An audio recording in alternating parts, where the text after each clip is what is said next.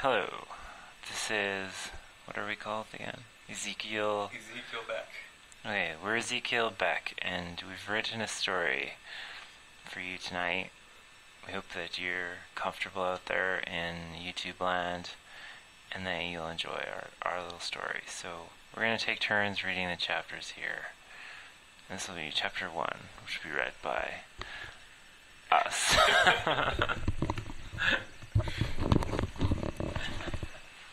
My story, which is really your story, starts where all our stories normally end, the rebirth of the karmic soul, or in other words, death. I was living in Manchester at the time. My daughter and wife had just left me for Robot Keeper, a new model named Anorax.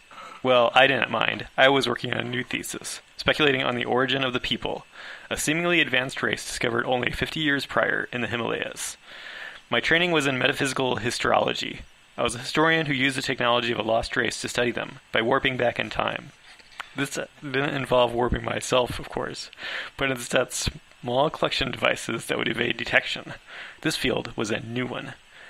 When we first discovered the Black City, it was a shock to humanity. A warren of tunnels buried beneath Mount Everest, technology still operating but vacant completely. In the years that followed, many of my colleagues were lost, killed among the traps of the catacombs. It was the sheerest luck then when we discovered the device, now housed in London, which would allow us to bend time.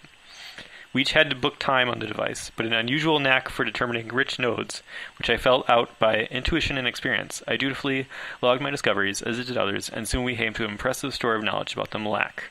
But one April morning, during my shift piloting the device, I would make my own significant discovery.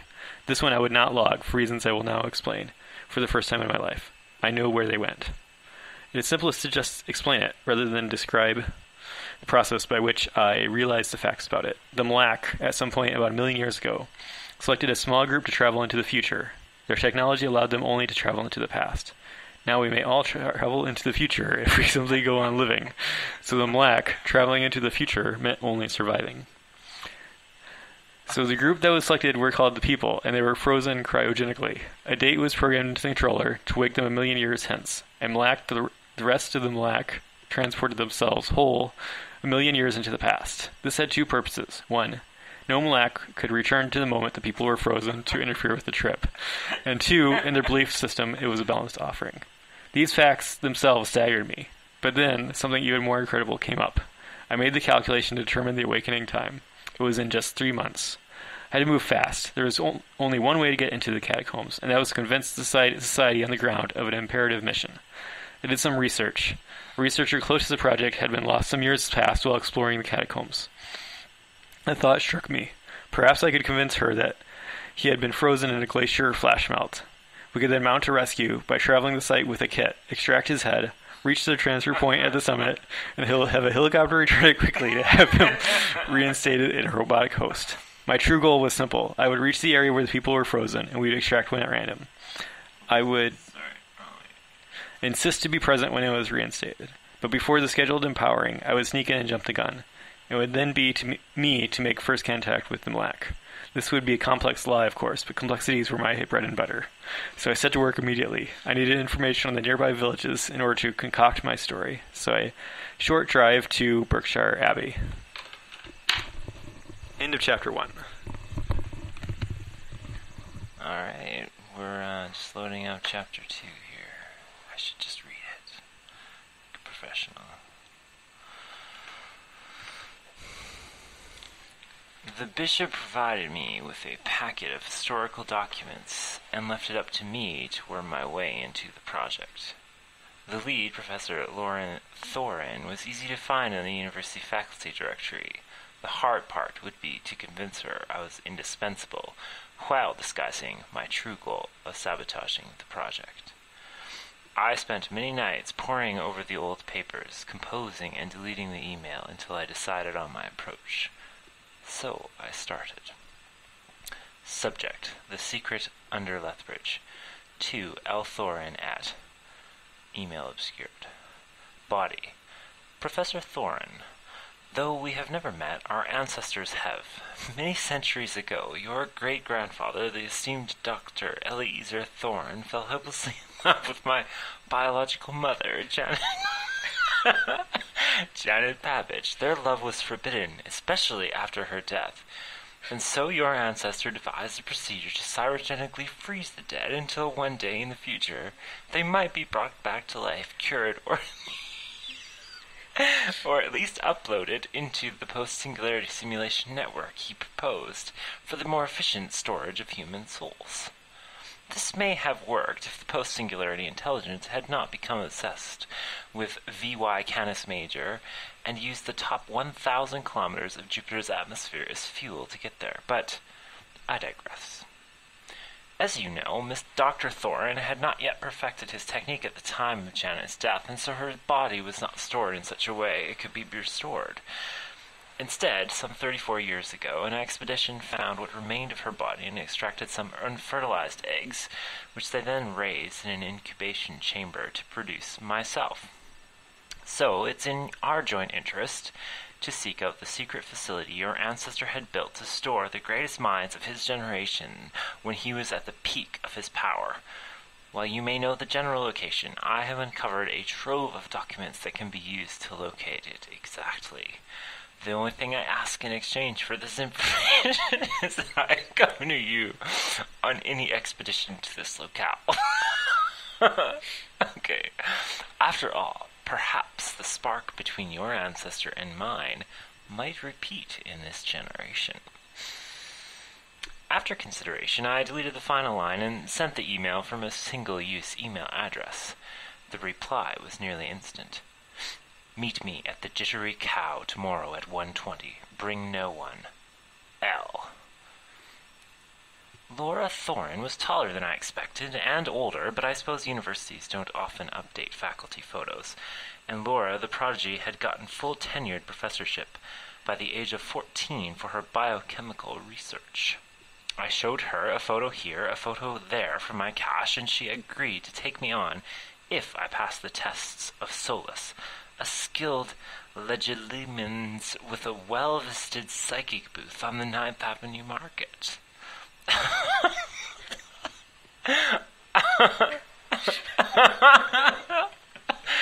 I agreed. I agreed, knowing the bishop could provide me a holy counterspell, but as Laura pointed to the door, a darkness fell over me as Solus, a creature never rightly seen by the human eye, entered the cafe. I saw in my mind, as I imagine a cat sees, a kind of kit consisting of a large glass bell attached to a complex mechanical base descend from the sky, supported by an ugly blanket held by 4 hands with arms extending into heaven. I saw, again in my mind, the numerical GPS coordinates that were already written on a scrap inside my envelope, although in much more admirable, ornate handwriting. I saw, thirdly in my mind, the Facebook page of someone described as the greatest Sherpa since Furbatashi, who single-handedly climbed Mount Everest twice in one go without descending. That is, he ascended from the base to the summit once physically, and then from the summit he ascended again to the same summit on perhaps a higher plane of existence. This Sherpa, Leroy, was not quite that good. And then the vision slowly faded out, and I felt the presence leave. Did I pass the tests? I could not know. End of chapter 2.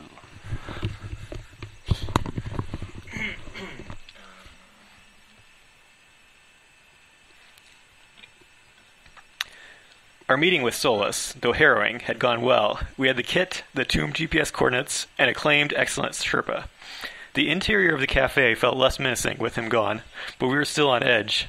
News reports, irrelevant to us, flashed across view screens. We gazed at them silently until we were sure he had left. Laura spoke. So, the plan. We head for the burial ground and get my father. The temple, fuck. Oh, of course they would put the resurrection chamber on the summit. Well, fuck. Well, we have to get there before tomorrow. I hesitated. We should take the catacombs. The weather is too unpredictable. I've been brought to solve the traps, but had yet to prove useful. But I was most afraid to be out on exposed rock in winter. Absolutely not. Passing traps, that's plan B. We go overland to the coordinate we have, and we find a way in. The catacombs are death. I felt deflated, but could see the rationale. She didn't have the background in Malk poetry. Didn't understand that to a true historian the traps would be obvious, but I wouldn't defy her again. We finished our coffees and left, tipping generously as a kind of insurance in case we returned late. The mountainside was foreboding, but the skies were holding for now. We set out. We broke after 4 hours hard hiking. Leroy was proving adequate, but we didn't trust him yet, and the shadow of solace seemed to be haunting us. He had no reason to doubt the story we fed him, but nevertheless, we had every reason to fear him. That man, if he thought we were going to desecrate the tomb. Leroy had taken out our extra water and we were refilling our canteens. Laura, it's getting colder. I regretted it as soon as I had said it. She came back. Fuck, what is with... Leroy suddenly swept his arm in a chopping motion and signaled for us to get down. We ducked. Soon there were footsteps. Light, hunter-like. Solace. I glanced at Laura, and we saw each other's panic. We both looked desperately to Leroy, who was hastily readying a charge rifle. If he was complicit with Solace somehow, he wasn't acting it. Suddenly he stood. Sir, freeze! Leroy's voice held unexpected command. The rifle leveled at a nearby shrub. Steady, from which 2 hands slowly appeared. Thinking it was Solace, we felt certain to die in spite of the rifle. Such was his stature, until we saw the hands were those of a woman. Marcia! Leroy dropped the rifle to the ground. A mistake. It discharged. Kabam! Sending us ducking instinctively. When we uncovered our eyes... Okay, where is it? Leroy is already embracing and conversing with the newcomer in their strange language, oblivious to the near catastrophe. Miss, this is Marcia. She is an excellent Sherpa. My teacher. Miss, it will not be any extra cards. Please agree. Laura stood and dusted off. Fuck. Be careful with the rifle. So we have another Sherpa? Fine, that's fine. Whatever. Fuck. We're gonna move on. It was another 3 hours to the burial ground coordinate. We found no obvious sign or marker. The wind was beginning to pick up, cold and foreboding, and it seemed we reached a dead end. A lie that Solace sold us. Then Marcia gestured. This way, miss. A barely visible path led through some stick brush, which Leroy chopped handily. This led to a crevice, barely wide enough for us to fit through, but squeezing in we saw it, a blue light shining. This was the sign we were looking for. Our first taste of the impossible. The glow of the tomb of the people, forever alight. The wall was speculated to hold hundreds of the people, but just as we reached it, we saw the sky clouding ominously outside. Laura barked, Fuck, get to work! Leroy and Marcia took out their tools and approached the ice.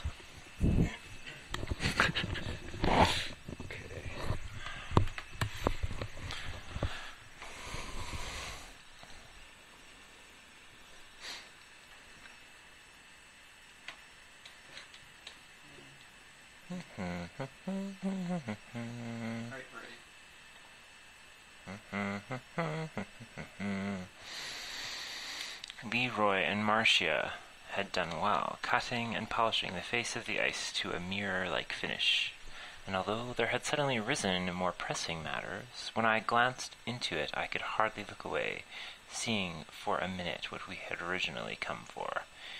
Innumerable bodies, lewdly contorted by a death that was not death, floating, suspended in the translucent ice floe in rank upon rank like soldiers in the tomb of an ancient Chinese emperor.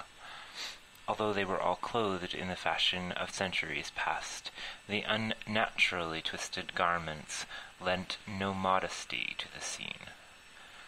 Laura and I had zipped in on the snowmobile.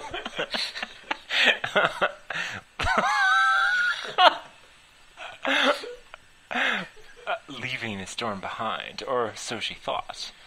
But even here I could see the clouds building, whipping among the distant girders in the blue haze of the faraway ceiling. "We have to go," I shouted. "The facility has its own weather, and I don't think it likes us." "Belay that," Laura said. "We must, at the least, retrieve Dr. Thorin." "But there's no time," I interrupted. "We can come back when things are under control." "We can't make a plan without Dr. Thorin," she said. She opened the back of the snowmobile and pulled out a strange bit of kit I hadn't understood when she packed it. "If we can't take all of him, we'll take what we can." "How could we even find him in all these?" I said, motioning to the bodies. But Marcia interrupted me. "There's a pattern. They're buried by date of freezing. Know when he was preserved, you know where to find him." September 8, 2014, Laura said. Then right there, Marcia indicated. Leroy was already on it, climbing over the ice, scraping off the loose snow, and quickly roughing out the surface with his pick as the clouds above continued to build and light flurries started floating down, sticking to his stocking cap. Marcia put a ladder against the ice floe, and Laura climbed up beside Leroy. "Not that one," she yelled, waving an ancient photograph as the wind was picking up. "Over there!"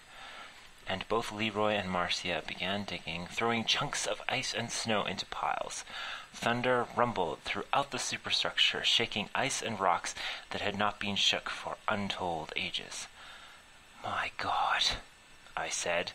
"The solar-generated electricity that runs this place is interacting with the storm. It's thunder snow!" As I said that, the earth shook again, and rocks and snow began cascading down from above us. A giant rock crashed into where Marcia and Leroy were working. I wiped the snow from my eyes and saw Laura tugging at Leroy, his arms seemingly pinned under the rock. Where's Marcia?" I said. Laura grabbed Leroy's pick, raised it high, and brought it down, severing Leroy's struck arm. "Where's Marcia?" I asked, but Leroy just cried, and Laura pointed under the rock. She continued her digging frenzy into the ice. "There's no time," I said as the storm continued to build, the freezing wind biting through my parka, "and no way to move an entire body." "I don't need the entire body," Laura said, and she pulled something out of the ice, a little bigger than a bowling ball, and shoved it into her strange device. "Okay, I got him," she said. "What now?" And white lightning flashed all around her. "We have to go up," Leroy said. I hadn't noticed that in the time I had been distracted by Laura's actions, he had tied a tourniquet around his arm. "We have to go up to the entrance or be buried alive." But what about Marcia, I thought, looking at the pain in Leroy's face, but said nothing, knowing it was already too late. We three, with Laura's strange contraption, began descending the mountain that some fool, Dr. Thorin himself, I believed, had encased in this gigantic structure, to that little cabin that marked our entrance and exit from this place. Is that the end of that chapter? Yeah. End of chapter 4.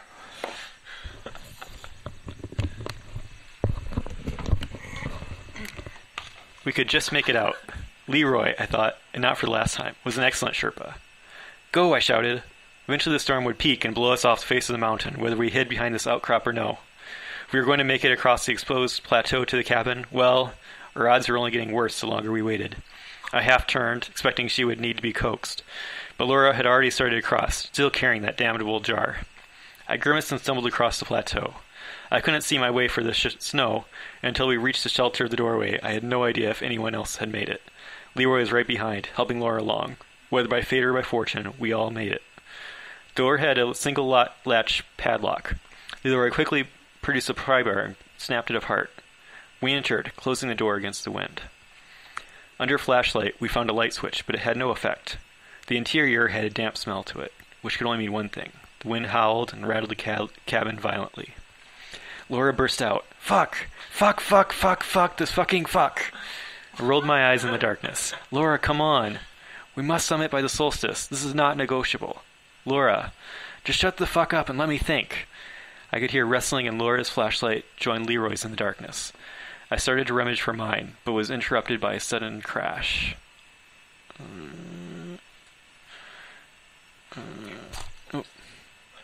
Okay. Laura had upended a table and revealed a trapdoor. There must be a connector here. Going overland was such a terrible idea. We should have taken the catacombs. Fuck. Well, she was probably right, as much as I hated to admit it. But it was too late. And now she was already climbing down. Leroy gave me a quick glance and followed her. That left me little choice. The ladder went several meters before opening into the ancient aquifer. This way I can smell it. Leroy nodded to me and we followed her. The lighting still glowed faintly behind the walls as we jogged along. Soon I was panting. Miss, this way," Laura turned. "We must be careful, miss. The people, they lift traps in the catacombs." "I fucking well know that." Fuck. Laura was in fine form, but she had enough sense to follow Leroy. We turned down a corridor, away from the aquifer, but we were soon facing a gate. The keys were arranged in a circular pattern. Laura started counting, but I recognized the pattern. There would be 37. We would have to select 8 signs from a Maleric poem.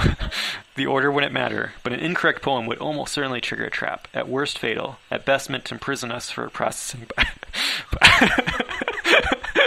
by a police force that no longer existed. I closed my eyes. 35, 36, 37. Can you break it? Fuck. Laura looked at me. I knew if I hesitated, I would lose my nerve. I began to input the sigils corresponding to the poem. Above the well, inside a star. I breathed a sigh of relief as the door slid open, but behind it was an inky blackness. This was bad. All hell broke loose. I felt the familiar wrenching in time sensation, as with Slurp Drive, but much smaller.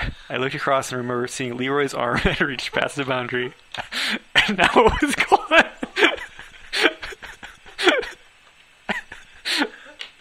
He cried out in shock and pain, and time folded in on itself.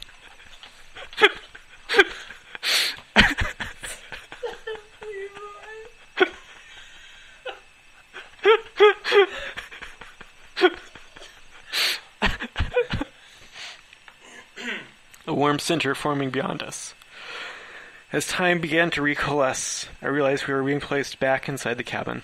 Almost as soon, I realized there would be nowhere for the waste energy to go. Reality snapped in place. The contents of the cabin ignited almost instantly. Laura was dazed, but aware enough to head for the door, a ways from the growing fireball. End of chapter 5.